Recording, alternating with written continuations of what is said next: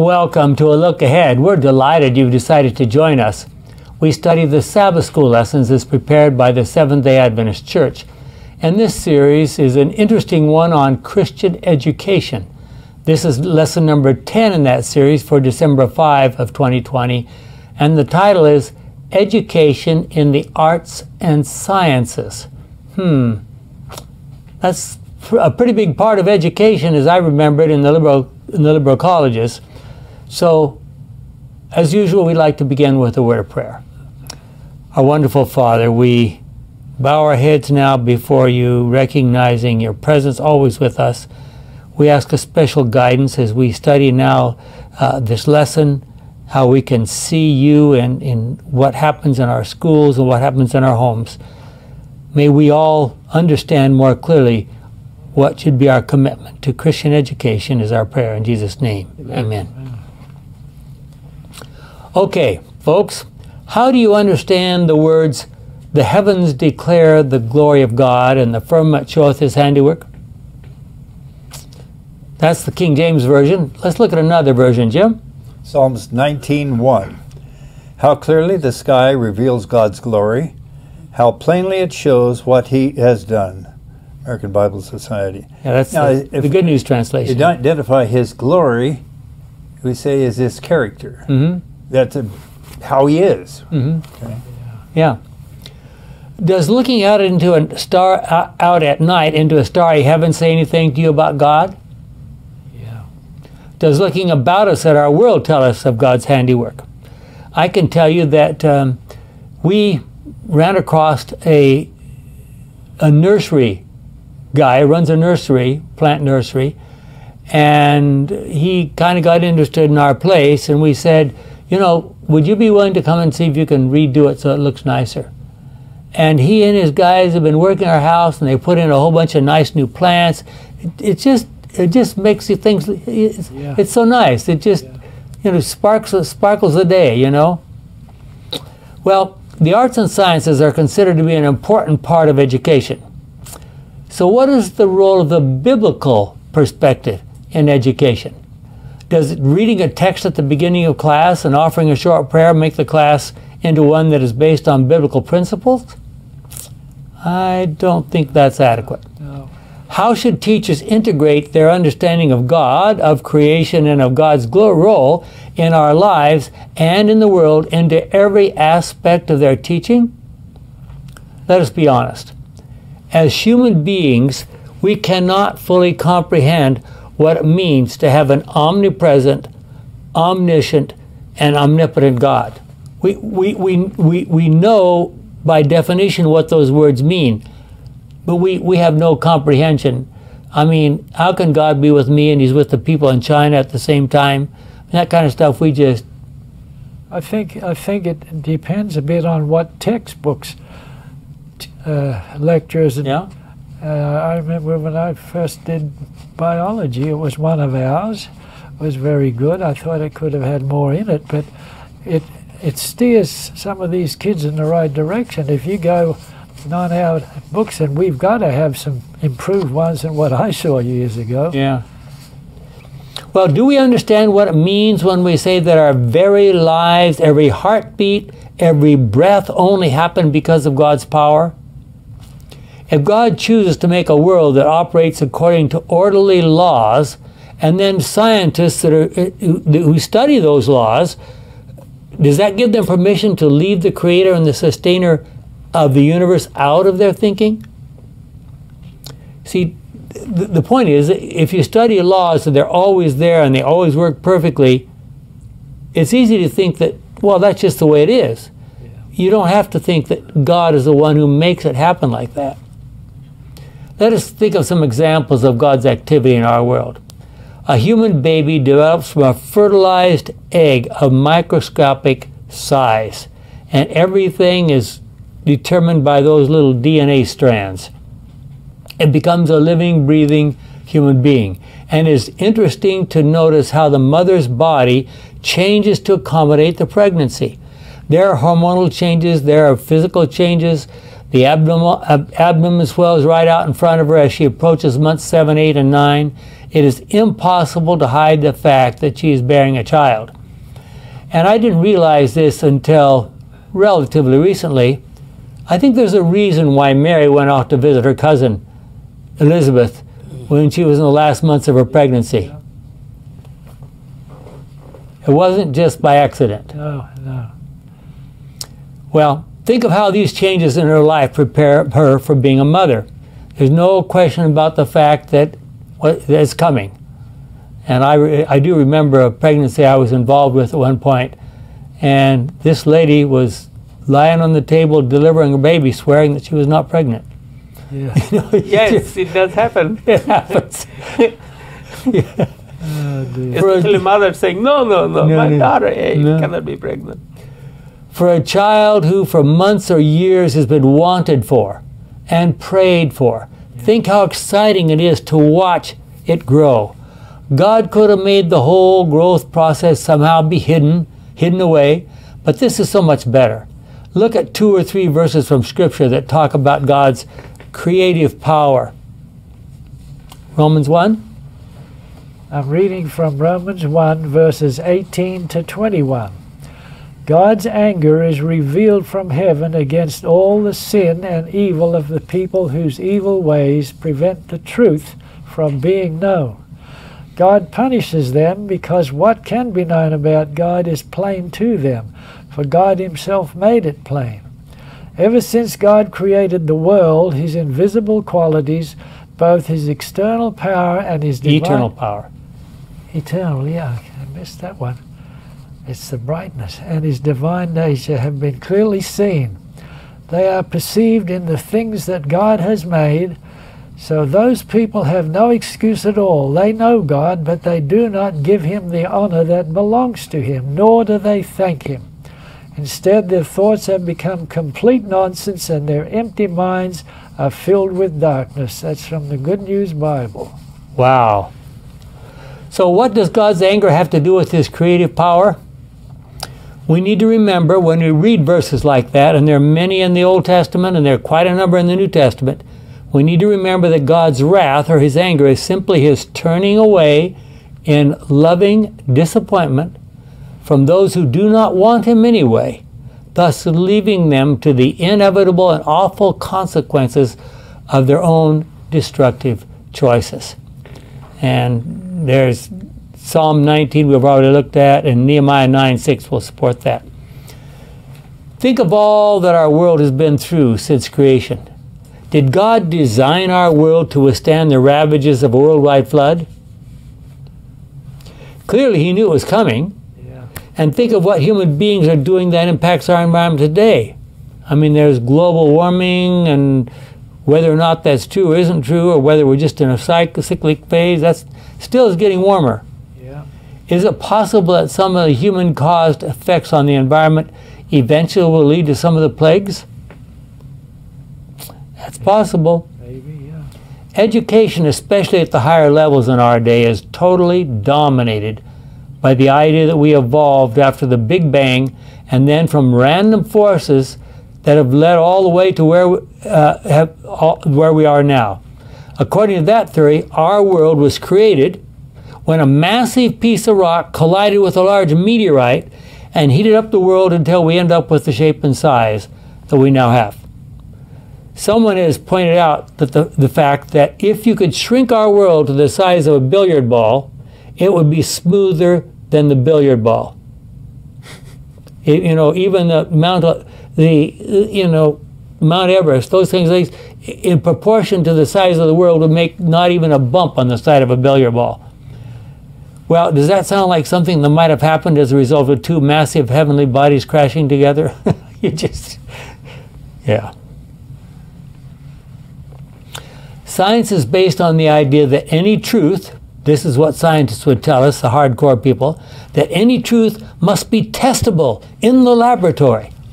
It must be clearly understood and repeatable in other labs to confirm it as a scientific fact. So how does the one-time creation of our world and the subsequent flood fit into that scenario? And if you run across somebody who's absolutely dedicated to the thing, everything has to be tested in the laboratory under microscope or whatever, ask them if they believe in George Washington. Can you test him under the microscope? No. How many students today would even know who George Washington is? Well, I hope that's not true, but I mean, any historical fact, Yeah. they accept what they want to accept, but they deny what they don't want to accept. So if you're going to accept any historical evidence, then okay, where are you going to draw the line? You better have a rational reason for drawing the line. Obviously, it does not. However, neither does the Big Bang. So how should Christians respond to those who believe that the Big Bang is the only possible explanation for what we'll find in our world today? Well, the scientists are not the only ones. The Pope himself is saying, you don't need to remember the persecution that we killed 60 million people. Yeah. You don't need to. Look how good we are. Yeah. See? So think of a God who makes those fabulous flowers. They look so nice, but not only look nice, think of how they smell. Yeah, yeah. And why did he need to do that? Well, why is it that birds that are not as colorful tend to have the best songs? Why are male birds more attractive? Yeah. And there's probably an explanation for that. The females are more likely to be sitting on the nest, and they don't want to be drawing attention to themselves while they're sitting on the nest. Most of them are But see, that means, someone planned that. Someone thought that through. It had a purpose. Yeah. Oh dear, we weren't not supposed to have any purposes in great creation, right? Psalms 96, verse 9 says, "Oh, worship the Lord in the beauty of holiness. Tremble before him, all the earth." So what do we mean when we say the beauty of holiness? Is it true that beauty is in the eye of the beholder? If you remember some of our previous lessons, we say, well, you're not too sure about the beauty of holiness. Think about all the awful appearance and so forth of everything that's against God. Just think of all the stuff that's going the other direction as fast as they can. It's certainly not beautiful. But when you consider what the Israelites did in making the ark, Yeah. that was a work of art. finesse. And Yeah. Yes. Think of the incredible process that takes place every time you see something and recognize it. Okay, you see something instantly. Our eyes see something. Yeah, I know you. I met you before. Okay, what happens? That incredible process happens in the eye itself. It sends an electrical signal. It passes those things through the brain. It comes at the back of the brain here, and then these two pictures have to integrate it to give you a 3D version. And then your mind says, okay, now I have to check all that against all the memories that I have here. And finally it says, oh yeah, there's another memory like that back here. That's who it is.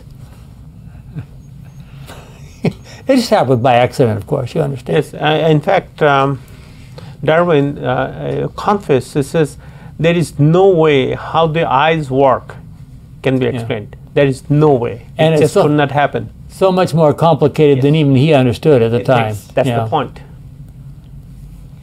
So that mental image finding your band, it has to, and you're also making judgment at the same time, whether it's beautiful, whether it's not beautiful, whether it's, colorful, not colorful. All those judgments, you don't stop. How to respond to what you see. Yeah. Are you supposed to be fearful or? What? Coming in tonight, when I got down through the windy bits and straightened out, there's this massive orange orb just about to sink. That in itself is phenomenal. Yeah. And even with the smoke around it, it was still beautiful. And you know what gives it the color? The pollution. Well, yeah, but that's not really the answer. Must be some reflection. It's the colloidal particles. The microscopic stuff doesn't change the color at all. It has to be a little bit larger particles. They're called colloidal particles, something a little bit bigger in the air that absorbs some light and does something to it and gives it that color. Okay. And who arranged that? Yeah. I mean, God forbid that we have a nice, colorful sunset, right? Well, anyway. And there's still so much of beauty left in our world. What must it have been like when it was first created?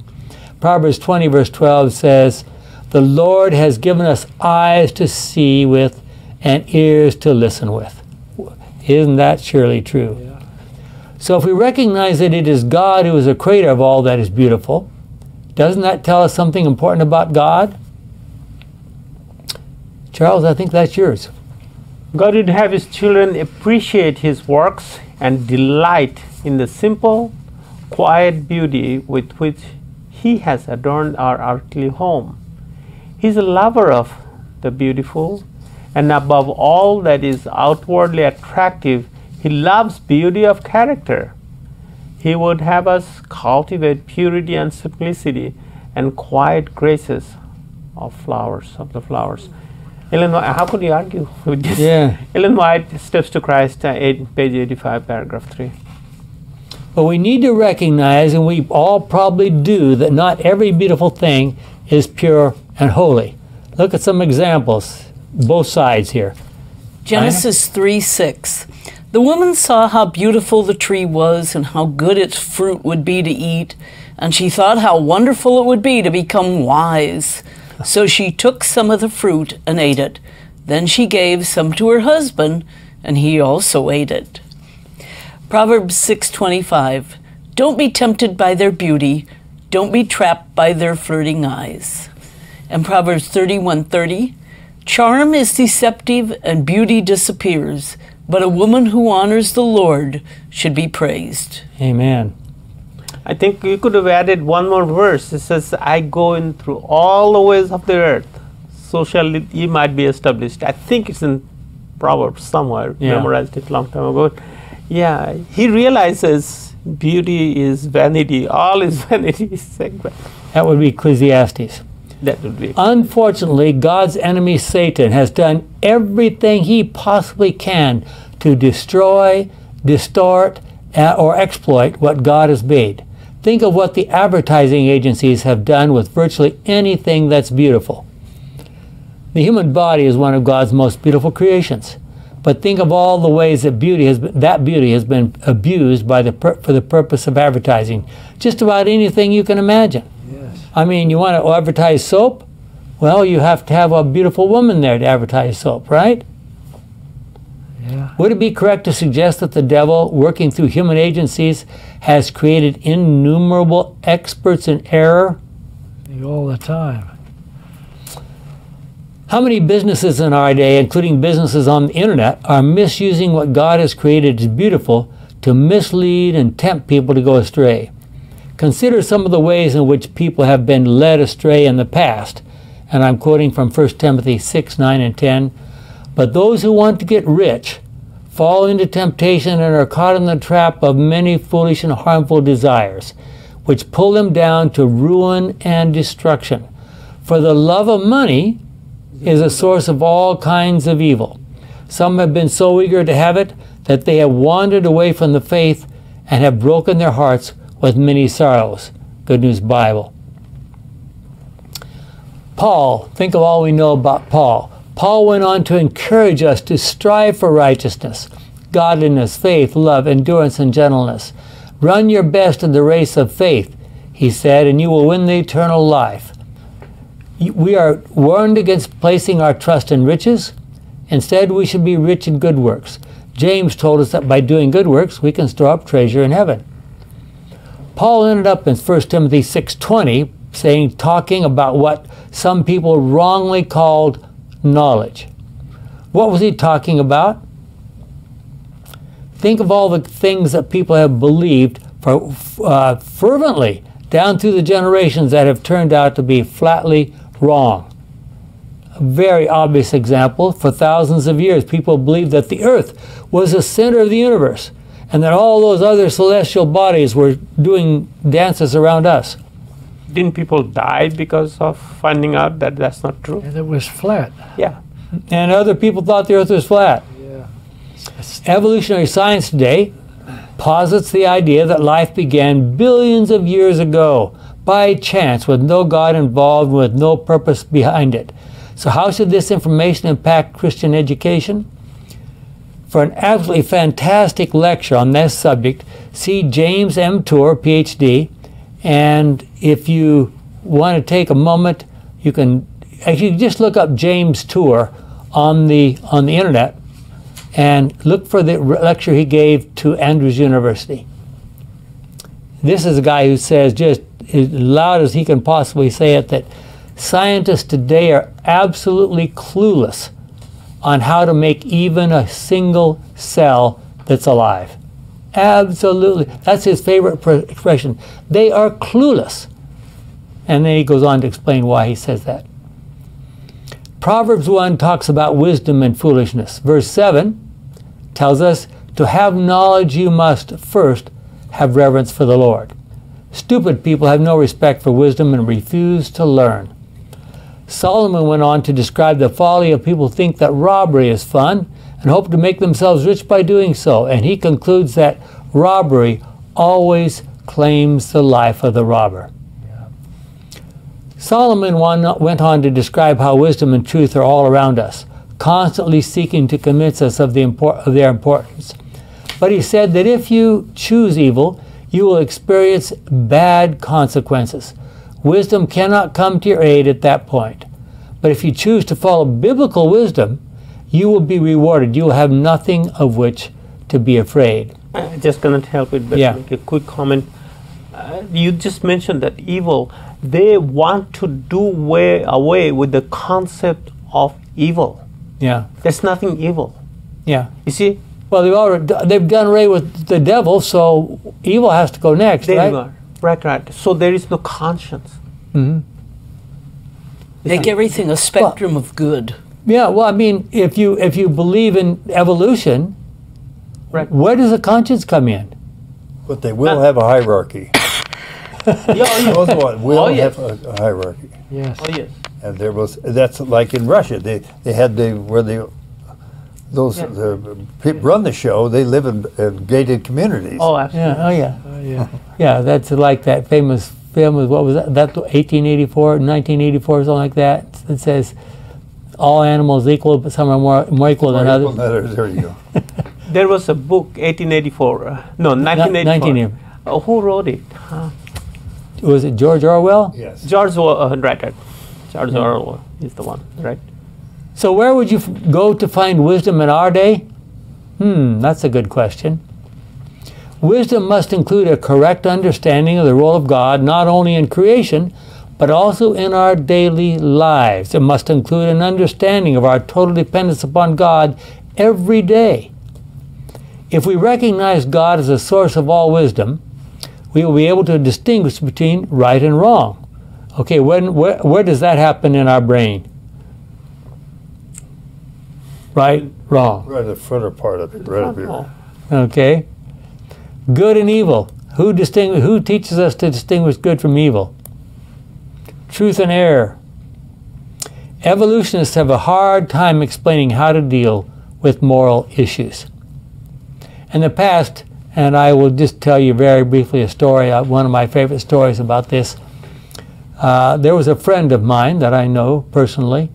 There was, back many years ago when he was a teenager, he got interested in soccer. In the United States, soccer wasn't, almost nobody knew anything about soccer back in those days. But UCLA, down in Los Angeles, had a soccer team. And they played other teams that come in, but you know, it wasn't a big attraction, so you could just go and sit in the bleachers and watch the soccer team for free. You didn't have to pay anything. If you just, anybody you wanted could come watch it. And this guy, this young teenager guy, actually I should tell you, he started out with a very, very evil background. But he, by just pure luck, well, we would call it pure luck, crazy circumstances, he ended up in an Adventist school. He had a relative who was an Adventist. You know, this guy and all the trouble, he got kicked out of 2 high schools. Yeah. Imagine them agreeing to take him into an Adventist school. But he was fascinated by these ideas that he'd never heard of before. And so he's sitting it was during the summer, and they were having a soccer game there in UCLA. And this guy comes in and sits down beside him, and they started talking. turns out that this guy has a PhD, teaches the history of science at UCLA. And so, of course, you know, that guy is big into evolution, this kind of stuff. So my teenage friend, he says, well, no, I have to take the other side. If we both are on the same side here, we won't have anything to talk about. So he's taking strong creationist approach.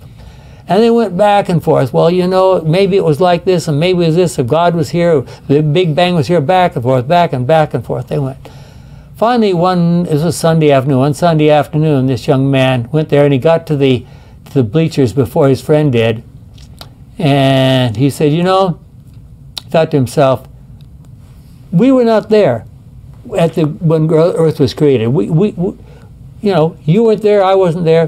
When his friend showed up, he says, I'm going to put a question to you. He says, you believe that there was a Big Bang, and that as things have developed, it's been the strong have conquered the weak and destroyed them and taken over and everything. So the survival of the fittest is the typical term that we use talking about Darwinism. He says, since we can't go to that end of history, back in the beginning, we don't, you know, we have these ideas about it, but nobody's been there. Nobody recorded it for us. So let's come to this end of history. I believe that we're all created as sons and daughters of God. We're supposed to love each other. They're supposed to take care of each other. If people has a problem, we should be helping them, etc., etc. Now he says to his evolutionist friend, he says, which one of those worlds would you rather live in? Yeah. And this is a kid, probably, right? This is a kid. He's a kid, and this is a professor. It's pretty advanced, isn't it? Wow. It's very advanced. And the scientist, believe it or not, the other guy was smart enough. He sat there for a moment. He says, you got me. Yeah. Beautiful. What was the end of the story? And part of it, as I remember the story from years ago, you live like such and such, but as if there was no pie in the sky. Yeah. How would you still conduct your life? Well, that was another story about the same guy. Yeah. There was when he went to UCLA and to actually take to study philosophy. Evolutionary, but no, he went to he already had a degree in biblical languages. Okay. And when he went to UCLA, he decided he wasn't going to make a lot of money. Not that he needed to make a lot of money, but he didn't want to just spend his life teaching biblical languages. Yeah. So he said, okay, I'm going to go. I'm going to study not philosophy, but psychology. right. I'm going to study psychology and be a counselor. He had two PhDs from UCLA in Both psychology. Experimental and Probably developmental or something like that. I was like forgotten the other one. 2 PhDs. Yes, he got. Anyway, he met with one of his friends. He thought he tried to keep it quiet as long as he could. He knew what was going to happen in this classroom of psychologists when they found out he believed in creation. And there's this one guy that just loved to really bug him. And one day he was coming up the stairs in the library, and there's this guy coming down. So he says, "Okay, stop for a second. You like to make fun of me and all my teachers. Let's talk about this." He said, "You believe that we live our life here on this earth, and when we die, there's nothing. I believe that when we live here in this life, we do whatever we're going to do, and when we die, there's a possibility that you can go to heaven and live in the happiest place possible for all of eternity." He says, now let's just assume that 50% there's a chance that you're right, a 50% chance that I'm right. If you're right, we both live, we both die, it's all over. If I'm right, we both live, we die, it's all over for you, but I can live for the rest of eternity. And the guy said to him, yeah, but look at all the fun you're missing right now. And he, because of his past experiences, said, look, Fan, don't give me that, because I have been through all that, I have lived all that, I have tried it, I've been to those places, I wouldn't go back to that for anything. I'm very happy with the Christian life I'm living right now. And the guy, nothing more to say. Nothing more to say. Yeah. Was he teaching somewhere then? Yeah, he actually worked as a psychologist down in the Glendale area. He was to go to the church I went to. Yeah, oh yeah, he really lived a Christian life, consistent Christian life. Absolutely, yeah. Beautiful. Anyway, evolutionists have a hard time explaining how to deal with moral issues. In the past, there have been some great scientists who have turned their knowledge and information to very evil causes. Think of those who invented better ways to kill people. Yes.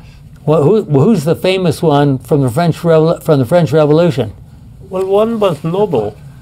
Yeah, but before we go, Nobel had to do with the development of bombs. Yeah, dynamite. Huh? Dynamite. The guillotine. Guillotine.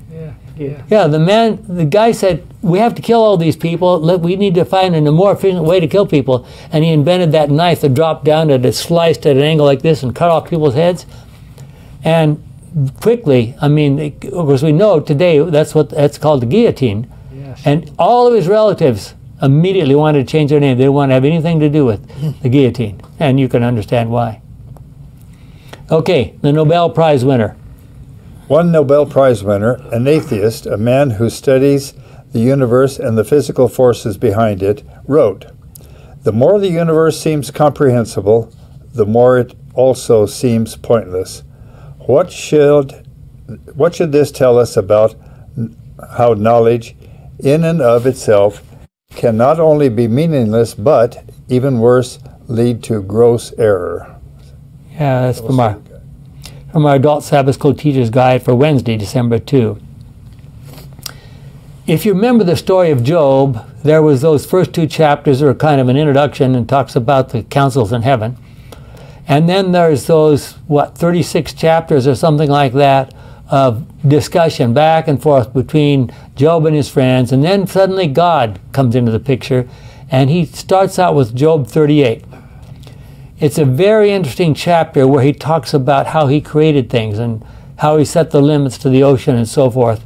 And one of the famous verses in that chapter is verse 7. In the dawn of that day, the stars sang together and the heavenly beings shouted for joy. Now, if you know about Hebrew parallelism, stars goes with heavenly beings. So other parts of the body, when we talk about stars in heaven, if we don't know for sure it's talking about the stars that we know about, it may be talking about angels. And then they sang goes along with shouted for joy. So you can see the parallel. But notice all the other details about how God set boundaries on the ocean, produced water that expands slightly between 4 degrees and 0 degrees. You all know about that? You know, most substances, the colder they get, the more they shrink. And you can go from a gaseous form to a liquid form and then to a solid form, and it just gets smaller and smaller and smaller as it gets colder and colder. But water, it shrinks down like this until you get 4 degrees centigrade, and then for 4 degrees it expands back again as it changes from liquid to solid, and then after that it shrinks a little bit. And why is that important? If it weren't for that, ice would sink and life on this world would be impossible. Yeah. Just how did God make it so that when those molecules came together, just a little bit, just enough so that ice floats and doesn't sink? Yeah. It would never thaw out. Yeah. Couldn't you say that stars sing when you look at those big dishes that they beam? They've got frequencies that you can actually hear. Mm-hmm. I've often wondered that. Well, their darkness, think about the things that God talks about there in that chapter: darkness and light, snow, hail, and rain. Then the author of Job turned to space and talked about the Pleiades and Orion. He challenged us to understand the laws that control these heavenly bodies. Then he asked if humans can control the clouds and tell them when it is time to tip over and dump the rain. Can you find food for lions? Wow. All these verses make me think of stories that I wish I had time to talk about. There are many scientists in our world today who believe that, as deists believed in the past, the world carries on following laws set in motion long ago by God, but without God intervening in any way since the beginning. So God set it in motion, but then he's off on a vacation. So, all right. Carrie, I think she Many teach that matter possesses vital power that certain properties are imparted to matter, and it is then left to act through its own inherent energy, and that the operations of nature are conducted in harmony with fixed laws, with which God himself cannot interfere. This is false science and is not sustained by the Word of God. Nature is the servant of her Creator. Nature testifies of an intelligence, a presence, an active energy that works in and through her laws. There is in nature the continual working of the Father and the Son. Christ says, "My Father worketh hitherto, and I work." And that comes from John 5:17 and Ellen White's Patriarchs and Prophets, page 114, paragraph 4. Okay. So how should we respond when a scientist discovers something of an enormous significance, beauty, and intricacy, and then suggests it all happened by chance? Many people have pointed out the numerous very precisely balanced laws that make it possible for life to exist on this earth. I mean, there's like 50 of those laws which are just exactly right. Otherwise, life couldn't exist. There are many scientists who have demonstrated that there are certain very fixed boundaries to random mutation and natural selection. You know, you can exchange, you can select this way and you can select back that way, but you can't go beyond that. By contrast, many scientists claim that a supernatural creator is unscientific. They want to somehow place God in the laboratory where they can test him. A creationist must be cautious when talking to evolutionists. When Christians talk to evolutionists, it is important not to allow the evolutionist to get away with claiming that they have science and all we have is religion or faith. We must demand that if they want to talk about science, we will compare our science, our interpretation of science, with their science and their interpretation of science. That's fine. Science against science, that's fine. We'll do it. And we will be speaking on equal terms. If they want to talk about religion, they can talk about their philosophies, and we will talk about our God. Where do we put radioactivity? Some of that we've learned to handle, but why are some ores radioactive and some more than others? Yeah. Yeah. So what does the Bible say about God sustaining us on a daily basis? Acts 17, verses 25 through 28. Nor does he need anything that we can supply by working for him, since it is he himself who gives life and breath and everything else to everyone. From the one human being, he created all races on earth and made them live throughout the whole earth. He himself fixed beforehand the exact times and limits of the places where they would live. He did this so that he would look for him and perhaps find him as they felt for him. Yet God is actually not far from any one of us. As someone has said, in him we live and move and exist. It is as some of your poets have said, we too are his children. Let me interrupt there for just a moment. You know where was that speech made? Acts 17?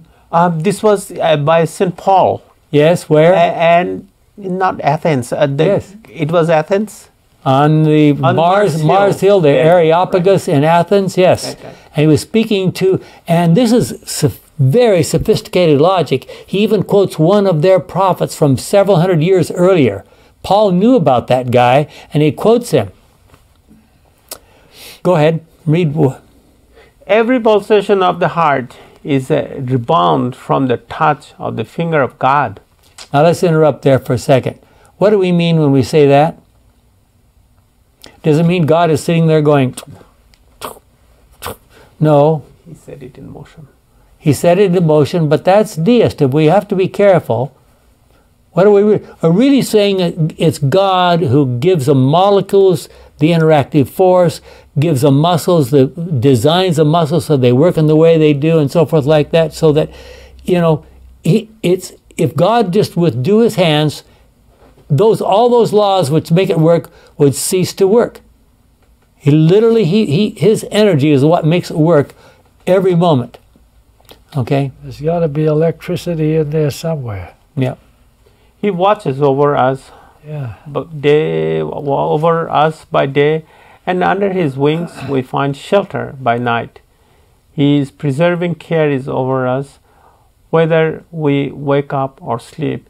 He's as sentinel to guard us from Satan's power, or we should be taken captive by him. Jesus is our constant friend. Ellen White, Review and Herald, December 2, 1890, paragraph 15. Two reasons exist why science, which gets so many things right, gets origins so wrong. First, science, which studies the natural world, must look only to the natural world for answers. Second, science assumes that the laws of nature must remain constant. Yet both these are wrong when it comes to origins. Take the first one, which requires natural causes for natural events. That's fine for hurricane tracking, but it is worse than worthless for origins that start out, in the beginning God created heavens and earth. Genesis 1:1, New King James Version. What can science, which denies the supernatural of origins, teach us about origins that were totally supernatural? Hold on. I'm sorry. Take the... I'm sorry here. Right there. And the constancy of nature. This seems to make sense, except Romans chapter 5, verse 12. Did I? Okay, there you go. Okay.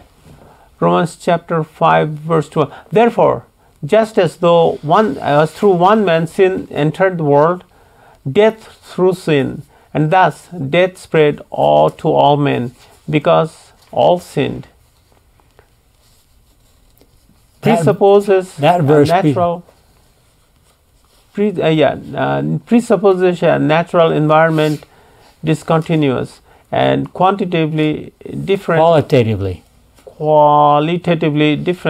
from anything that science now confronts. So what we're saying there, let's just make it very clear, saying what happened at the beginning when things were first built, when God first made it, there were forces that were taking place that aren't going on anymore. I mean, this is very simplistic, I'm sure, but we've all of us have heard about the famous formula E equals MC squared. And we know that we can put bombs together, nuclear bombs together, and we can release a little bit of that energy, that matter, and turn it back into energy and make an enormous explosion. Well, what happens in creation? God takes his energy and he squeezes it back into matter. Okay, which one of you scientists can do that? You can't. Yeah. You know, you can blow it up, but you can't put it back together. So how can you study it? So we're talking about something that's discontinuous. It's not something you can go back and test. I'm sorry. Well, you know, that's fine. A world? A world in which death did not exist is radically different from anything we see and can study today, and to assume they were very similar when they weren't also will lead to error. Hence, science gets origins wrong because it denies two crucial aspects of the creation. Number one, the supernatural force behind it, and the radical physical discontinuity between the original creation and what's before us now. When they figure out how to turn energy back into matter, then I'll start listening to them. Okay, we know that Christ could have come to this earth as a brilliant scientist and revealed to us hundreds of scientific facts. Ellen White specifically talks about that, many of which we may not have yet discovered. But he did not. Instead, he trained as a carpenter in a humble carpenter's shop. What does that tell us about God? Diana, I think that's yours, right? Nature is God's 24 hours a day, 3D, multimedia, stereophonic revelation of himself. I love it. It requires no paid subscriptions, no streaming devices, and is everywhere and always accessible. Psalms 19:1. That's quoted in our Adult Teacher Sabbath School Bible Study Guide, page 132. As a branch of science, biology tries to rule out God's creation as an explanation for anything. But if we are willing to consider the biblical record, God created our world without any natural death involved. Apoptosis, the process by which cells are programmed to die and be replaced, is an essential part of biology now. But it was not a part of the original creation in our world. However, God, knowing what was coming, created our world so that we could reproduce and fill the earth with human beings, and also study his behavior in sustaining our world as if it were a natural science. For those who are honest with history, there have been so many mistakes made in scientific investigations down through the years that we should be very cautious about jumping on any new so-called truth or any new discovery with all fours. Here are two examples, the first of which science should have taken a bow to the church but didn't, and the second of which the church was a scapegoat for a more general mistake. The following two examples are taken in part from John Lennox, God's Undertaker, Has Science Buried God? And Jim, I think you're up there? Yeah. Early Christian thinkers, Augustine, Irenaeus, Aquinas, rely on the biblical account, agree that the universe had a beginning and that God created it. However, for much of the modern scientific era, the consensus was that the universe was infinite in both age and extent. When atheists debate Christians on the existence of God, apologists would use the origin of the universe as evidence of God's existence. The atheists respond with the, quotes, fact that the universe was infinite, thereby undermining that argument. Fast forward to the late 20th century, and the consensus among scientists is that the universe indeed did have a beginning. But so let's stop there for just a second. Notice what we're saying here. Saying that in the old days, the evolution said, well, the universe is just out there. It's always been out there. There was never any beginning. Nothing was ever created. Well, now what do they say? Well, about Big Bang. We now have a Big Bang. Okay, go ahead. Because it gave Christians justification for the creationist belief. Let that sink in for a moment. The scientific evidence, such as redshift in the light from distant galaxies and background microwave radiation. Now let me interrupt there for what do we mean by the redshift? Have you had a chance to study a little bit of astronomy? So the further away things are, these galaxies and stars way, way, way out there, the more the color we look at it. We know that we have each element has a certain pattern at which it radiates. You can say, okay, there's a blip there and there's a blip here. Well, if you look at it under a special, basically through a prism, it separates the light, different parts of the light. So you can tell. You go way out there and you find out that the reds are a little bit slower. And the further out you go, the slower they get. So that means the further things are out there, the faster they're going away from us. So that's where the Big Bang theory sort of got its start. How do we explain that? Well, the only way to explain it is that whatever's out there is going away from us faster and faster and faster. The stuff that's close isn't going away very hardly at all, and the further you go out, the faster it's going away from us. So the universe is expanding, is what they're trying to say. Okay. This supposition aligns with the biblical account, but scientists were resistant to this conclusion because it gave too much ground to religion. Wouldn't it be nice for the scientific community to play fair and simply say, we blew it, but those Bible-believing creationist Christians got it right? Yeah, sure. Not today. It doesn't happen. Gary? All right. The conflict thesis that says religion and science are fundamentally at loggerheads with each other gets much of its popular steam from stories such as Galileo's. That such stories are given dramatic headlines only reinforces the thesis. Headlines such as Galileo, secular scientist extraordinaire versus the church, the institutional incarnation of unscientific religious dogma. Wow, what a ridiculous title anyway. Yeah, quite involved. Of course, Galileo was right about heliocentrism, and the medieval church was wrong. But the narrative is skewed, claiming that this was a clear-cut case of science versus religion, and that science won. The fact is, Galileo believed in God and the Bible and did so for his whole life. His initial trouble was not with the church, but with the academy. In a letter in 1615, he claims that the academic professors who opposed him tried to influence Roman Catholic Church authorities to speak out against him. Okay, so let's make that very clear. So what's happened? It wasn't the church that was opposed to him and holding that view. It was the scientists of his day that were, because they believed in their idea about those things going up there, you know, those funny circles and all that.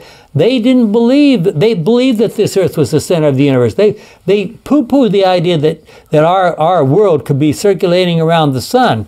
So it wasn't the church who was right and Galileo wrong. It was the academy, the scientists, the university professors that were wrong, and they convinced the church to attack Galileo, as you say, or Galileo. Yeah. Okay? Roman Catholic Church authorities to speak out against him. Yeah. That doesn't. I should have hooked that with. They convinced the church to speak out against him. Okay.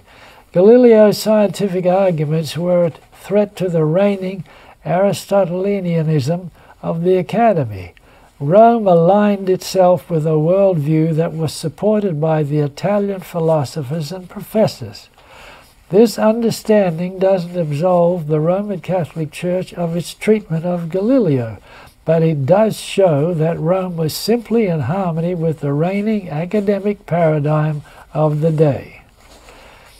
So to use Galileo as an illustration of scientists' victory over religion is to scapegoat the medieval church and distort history.